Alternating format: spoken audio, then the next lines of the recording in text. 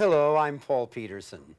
With more people than ever reaching 100 years of age, and scientists gaining an ever better understanding of extending healthy and productive human life, it is exciting to contemplate how we can improve our longevity. With so much research and information available to us today, separating the science fact from the science fiction can be a challenge in itself. Joining us today are award-winning filmmakers Paul Suchecki and Carolisa Pomerantz, whose documentary, Reverse Aging Now, offers comprehensive advice from some of America's foremost authorities on healthy aging and longevity. Please stay tuned for Aging in LA.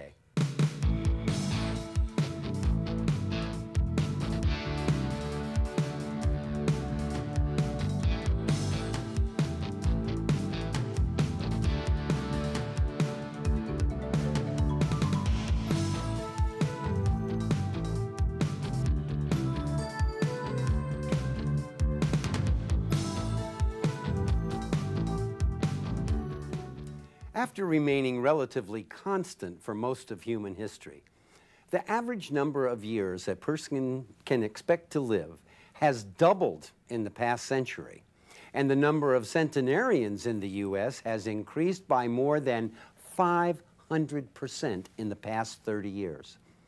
Undoubtedly, health promotion and preventative medicine are key to our maintaining healthy and productive lives. But just how easy is it to find our way through all the healthcare advice there is out there these days?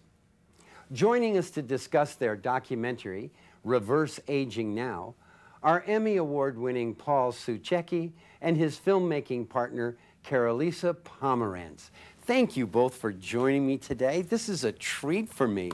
Paul, Reverse Aging Now, is it possible?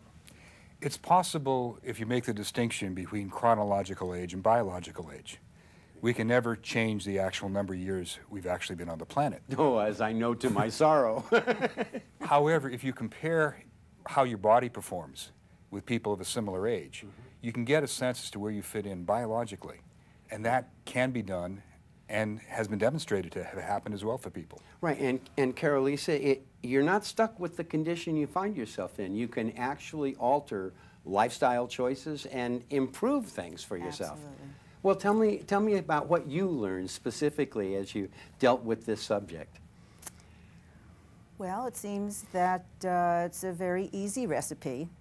Just don't eat the wrong stuff and eat all the good stuff. And you mean all that good breaking it down. advice our parents gave us when we were little, it really works? Yeah, it's pretty simple, staying away from the fatty foods, the salts, deep fried foods, a lot of fats, and just eating a lot of fresh vegetables, fresh fruits. Anything that's alive and not processed, pretty much, is a good idea. But I don't want to minimize this. Paul, how long did you spend in putting Reverse Aging Now together? Well, it took 7 years. Basically what happened was I'd reached a point in my life where my father had died. I see. At the age of 44. Whoa, now that's early. And I was determined that it wouldn't happen to me. And I had met Carolisa not terribly long afterwards, was very impressed at how well she'd been taking care of herself, so we embarked on this quest. So we went around the entire country, talking with all the prominent anti-aging doctors in the field, even went into alternative medicine, and finished on the island of Okinawa, where you find the world's longest lived people. Wow. What a journey to go on. And isn't it funny how an idea sort of it takes on a life of its own? There are a lot of different and conflicting pieces of information out there. Did you have trouble sifting through the charlatans from the legitimate folks?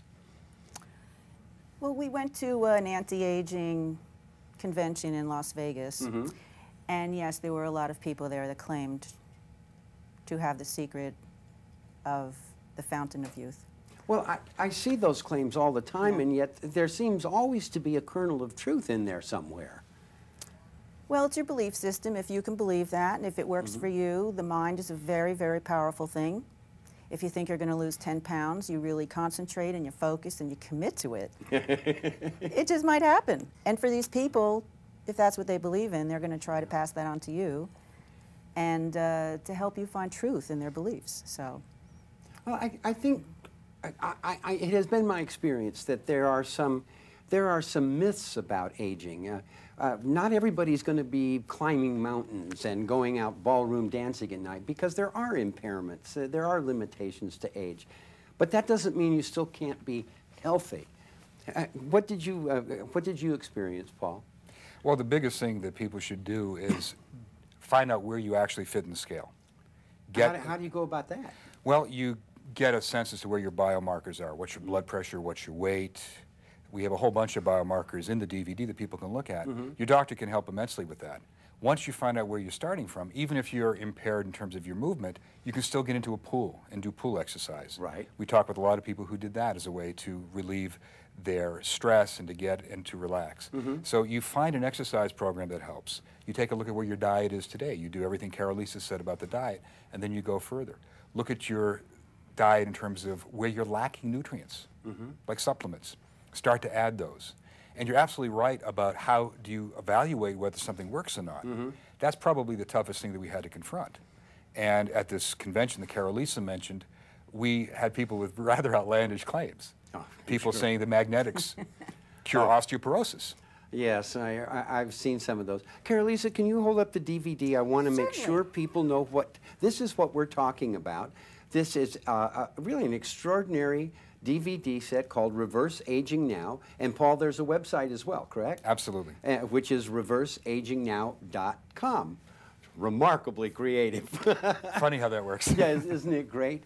But I know when I watched it, I was amazed. I kept coming back into the room and going, wait a minute, I've heard about HGH, and I've heard about these magical claims of lowering cholesterol without making a change in diet. I'm going, wait a second, this was really comprehensive information, Paul.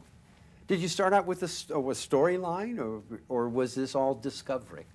Well, the first interview we had was with Dr. Roy Walford, and I knew his daughter on a social basis, and she had just finished a book with her dad. Her father was a pathologist at UCLA, and they wanted to test it. And I was teaching studio production at Pasadena City College. They said, can we come in at least see what we look like on camera? Right. And in the course of doing the interview with them, I found out that you can, in fact, turn your entire life around when it comes to biological age. Wow. And what Roy Walford did, which was extraordinary, was he was the biosphere doctor. The biosphere was that terrarium in the Arizona desert. Yes, indeed. And he put people on his method of anti-aging, which is a nutrient-dense, calorie-restricted diet. And because they were physically active all the time trying to grow their own food, in the biosphere, people were there for 2 years. By his measurements, they aged 1 year. Wow, that's astonishing. Of course, that has implications for whether it's space travel or how long we are going to live. Carolisa, what about the gender differences, women and men? I know sometimes there's a lot more pressure on women to conform to some healthy aging model. Well, I think women have other challenges they need to deal with that men actually don't need to deal with. I think that's true. So we have other things we need to take into consideration. I keep a chart for myself, and when I go for my annual, I get the vitals from my blood work, and I track it every year. And my whole mission is to keep those numbers the same.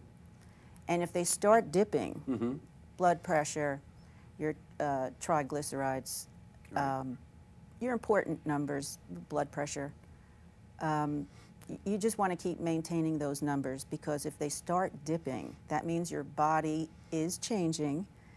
We know it's going to change. Yes. But the whole thing is to pull it back, pull the reins, and say, you know what, I can slow this down. I can help out, jump in and do as much as I can to slow it down. And you have to bring the numbers back up again, and I managed to do that somehow. Well, and it's even something that can be altered as fundamental as, say, bone density. The scourge of so many women of a certain age is bone density.